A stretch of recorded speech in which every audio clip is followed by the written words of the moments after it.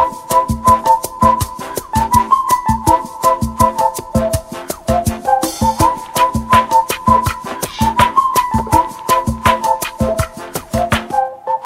friends, and welcome back to my channel. If you're new here, hi, my name is Kailin and I post videos mainly about eating disorder recovery and intuitive eating. So if that's something that you're interested in, I would love for you to click onto that subscribe button down below and become part of our little family. Today's video, we are going to be doing another how I eat in a day, where I kind of explore my approach to intuitive eating, the choices I make, and some questions that I might ask myself. I do want to put a disclaimer though, that intuitive eating and recovery don't go hand in hand like this. They're not best friends. So if you're somebody who is stepping away from dieting, or somebody who is further along in their recovery journey and feels a little bit more ready to dip their toes into intuitive eating, then this video might be for you. So step one, the first thing that I ask myself is like, am I craving something? What do I want? And I have some fresh pressed pineapple juice in the fridge that I've been thinking about this morning. And as I was getting ready, I just could not stop thinking about this sweet, delicious juice. Sounds weird when I put it like that, but it's so good.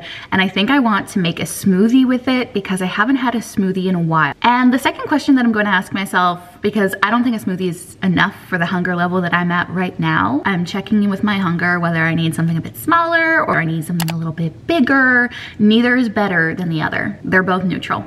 They're both morally neutral. We have an avocado that's on its last leg, so I think we're going to use that to make some avocado toast as well. Okay, where's that avocado? She feels real soft, so I'm hoping that she's not black inside. I also see this spinach that's going to go bad soon, and I have such a big tub of it, so I'm going to throw this into my smoothie as well. And my freaking favorite pineapple juice. If you ever see this in your grocery store, do yourself a favor and bring it home because it's just so good. And honestly, pineapple juice is super underrated in my opinion. I need mango, bananas. I don't know if I want to add berries. I think I'm gonna stick to mango and banana today. I'm just going to use my magic bullet because I don't want to clean my Vitamix. I don't want to do it. Banana. Frozen mango. If I had yogurt, I would also add it in this as well. Spinachi. I love adding this into my smoothies because it makes it such a pretty color.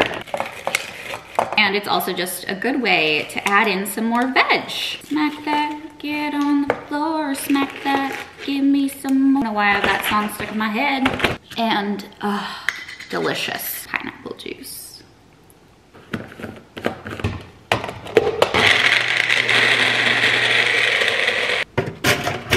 Oh, I don't know. That is literally perfect. Oh my goodness. I threw a piece of toast into the toaster and I'm going to put on some of this, what is this? The herb and garlic cream cheese from Philadelphia and some of this avocado. I'm keeping it super simple because I'm not really feeling like adding anything else on. I don't really want tomatoes or anything like that. And with intuitive eating, you don't have to put things on if you don't want it.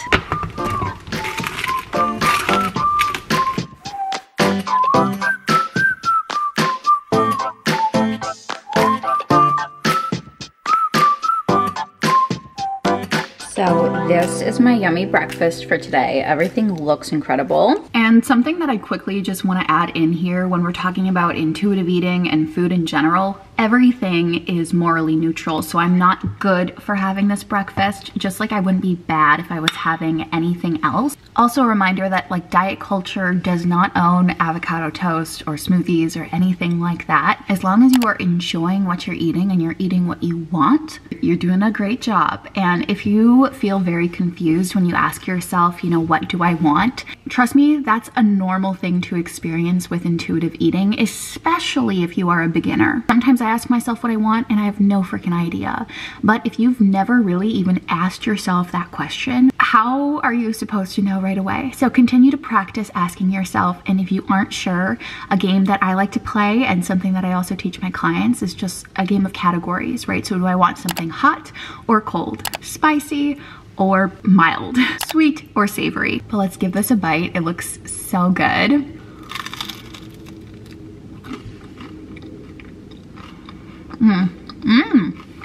That herb and garlic cream cheese slaps with avocado. I think I found a new favorite. Wow.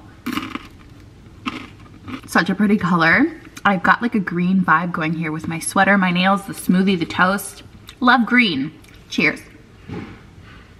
So sweet and delicious. A 10 on 10.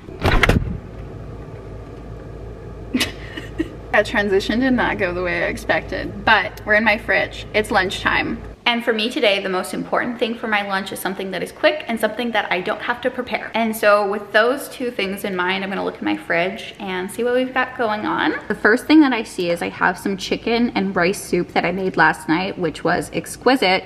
And in this bowl over here, I have this like green goddess salad. It's made with like pesto and spinach and cabbage, and I could eat this with tortilla chips as well. That requires a little bit more work of like getting the tortilla chips and stuff. I think I'm going to heat up some soup in the microwave, and because I'm going to be a good girlfriend, I'm going to heat some up for Andrew as well. Having leftovers or food prepared in my fridge is so important for me as somebody who has meetings basically all day. Sometimes I've got time to cook and whip together a lunch, and sometimes I don't. I could put together a sandwich or something like that, but I'm really feeling something warm and comforting. It's a bit chilly, and in my office I was a bit cold too in my last call. And so this is hitting the spot for something that is convenient, something that does not require basically any work other than heating it up. It has that warm component that I was looking for. So I'm really hitting all of the nails on the head, or whatever them kids say these days. I think I'm going to heat this up on the stove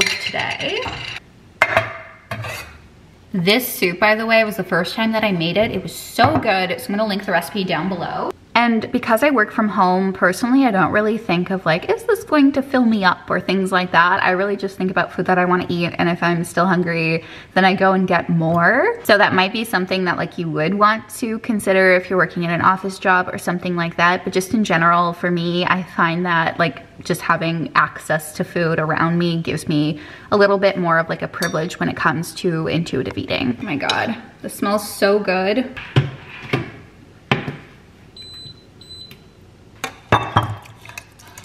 All right, so this is my lunch for today. Hot, easy, quick, amazing. By the way, I made a bunch of things yesterday in order to kind of meal prep because today's Monday. I do not meal prep like my meals in containers. I personally think that that's a little bit much and like not very intuitive, but whatever, that's for another day. I did make things that would just be easy to grab and go. Like I made cookies, these granola bars, a lot of this soup, and that salad. So it's just like easy to grab things. So if you do want to see another meal prepping video, then let me know in the comments down below. But let's have some of this soup. I love it because the soup is like mainly rice and it's so tasty. I just finished work for the day and I am big snack hungry. So let's make a snack together. We're eating dinner, I don't know, in like an hour, something like that, maybe 2 hours, I have no idea. But I really never think of like when I'm having dinner when it comes to like me being hungry. I'll just have like a substantial snack or whatever it might be.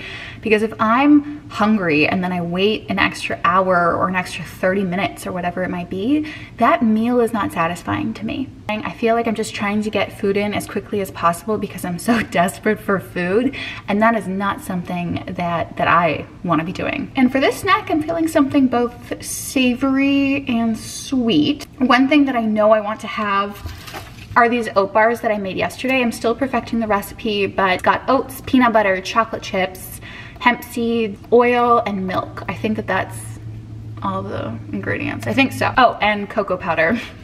And maple syrup. Look at me, I'm forgetting all of the ingredients. And I'm just going to put a plate together of things that look really yummy. I'm just gonna like scrounge around a bit, scrounge around a little bit and see what I come up with. First things first though, the oat bar. This pear sounds delicious. Cheese. And I also have some of these crackers that I love. So I'm gonna throw together a quick little plate. I don't wanna eat the sticker, so I'm gonna take it off. Falling to pieces in my room. Are you coming over? That's cool. I could use a little something to do. We could go outside, take a little ride if you want to. That's cool. I did what I was supposed to. There's nothing left for me So this is the snack platter that I came up with. We have the sweet on this side and the savory on the other, and I'm so hungry, and this is exactly what I wanted. And so this is a reminder, you can snack before meals. You have permission. I have permission to stop whenever I want, and I also have permission to go get more, and neither of those options are better than the other. I really want to try my oat bars because this is, I think, my second attempt on them. I really want to perfect them before giving you guys the recipe, but cheers. That is the best attempt so far out of the two. It's like soft and chocolatey and peanut buttery all at the same time. I really love it. Fruit and sharp cheddar cheese is one of my favorite pairings. So I'm gonna go eat this, probably watch some One Tree Hill, and I will see you soon for dinner. All right, friends, it is time for dinner, and Andrew actually prepared some of his famous homemade bread. And so right now the dough is rising. This is how we make that ball bread that you see all the time on my Instagram or over here on YouTube. It's just so freaking good. Whatever bread recipe you like, and putting them in these little balls in a dish is just so wonderful. And the only thing that I knew I wanted to do for dinner tonight was make something with chicken, because I took this chicken out of the freezer because I just didn't see anything that I really vibed with. I was just trying to find something versatile that I can kind of adapt to how I was feeling. So I was thinking maybe of like a chicken salad or a chicken sandwich, breaded chicken, chicken with pasta. There's so much that we can do, but because Andrew did so much hard work with that bread, it's going to be so delicious. I'm going to keep it relatively simple, and I'm going to make a honey mustard salad. So let's marinate our chicken and just get everything all thrown together. For my chicken marinade, I'm going to use mayo as the base, and then you can just add whatever spices you like. It makes the chicken so nice and crispy. To be fair, it's better on the barbecue, but you gotta do what you gotta do. Damn it. She was playing volleyball. I never miss her phone call. She's got me doing somersaults. I swear to God, I think I felt my heart fall. She likes the way I play the game, but once it gets late and over, there's no peace of mind. Asking me why, I don't wanna lie. Let's make one of my favorite dressings ever. Generous scoop of mayo, some yellow mustard. I probably add in like half a tablespoon. I'm not the biggest fan of Dijon mustard. Like, this is probably one of my least favorite condiments, but I like it in this dressing. And so I literally just put like a squeeze like that. It just adds like a little bit more of like a depth of flavor. The last thing that we're going to add is some honey, because this is honey mustard. Honey, unlike Dijon, is one of my favorite condiments. It's good on avocado toast. It's good on toast in general. I always open these things with my teeth, and I know it's unhygienic. I'm sorry, not really. And for this, I probably add in like a good tablespoon or so. This dressing though is super customizable, so you can just taste it and add more, or, well, I was gonna say add less. You can't really do that, but add more of whatever you like. I usually love to make the salad with kale, but I don't have any, so I'm gonna use spinach instead. And I'm just going to throw in whatever veg I've got going on for me into the salad as well, and we'll be all set. I'm so thankful that past me washed these vegetables already, because I can't be asked. I don't even wash my lettuce.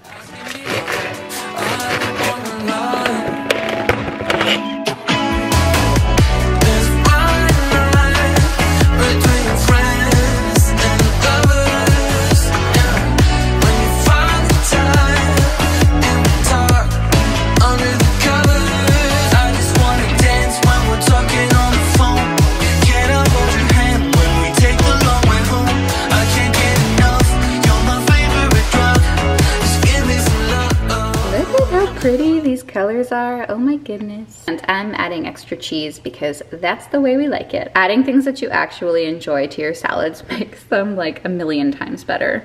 A good dressing, some cheese, bacon, whatever you love. She knows her way around the place. Call me later but forgot my name. Moved down south, let me ride the waves. Sunburst skin, she don't want the shade. Enjoy the ride, but once it gets late and over, there's no peace of mind. Asking me why, I don't wanna lie. Another tip tip that might help you is because I'm cooking chicken today, I'm just cooking more. It makes it so easy for me to just throw together a sandwich, a salad, a wrap, which are some of my favorite things. And that honey mustard dressing works so good in wraps as well. But just having food on hand that you like have access to, that you know that you enjoy, and that's also really versatile, is one of my favorite things. And listen, tomorrow if I'm not feeling chicken, I just won't have it. But if I don't know what I'm feeling, it's a great thing for me to just grab because I know I already enjoy it. But the bread is cooking and the chicken's almost done. Dinner's here soon.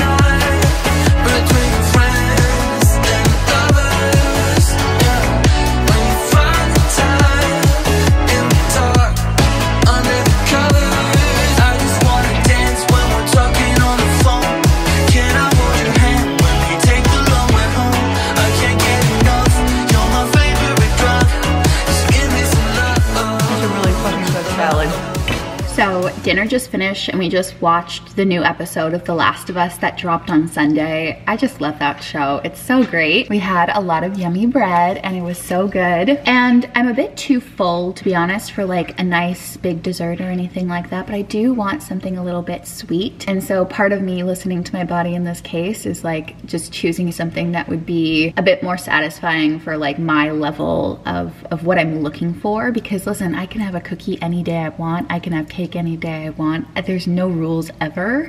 And so I think what I want today before bed is just like a handful of little something something. That's what I'm in the mood for. Am I full? Yes. But at the same time, taste hunger is a thing that you're allowed to listen to. And I also ask myself, like, is it gonna make me feel sick? And the answer is no. My choice tonight are some of these mini eggs, or eggies, I should say. What a cute name. My sister and I actually called mini eggs eggies for like our entire adult life. I'm going to snack on some of these to have a sweet note to end my day. But I hoped you liked this how I eat in a day video. But anyway, that's going to be it for me today. Let me know if you liked this how I eat in a day style of video, because if you let me know, I'm gonna make more of them. Don't forget to say hi or leave me a kind comment down below, and make sure to do something kind for yourself today, okay? Okay, bye friends.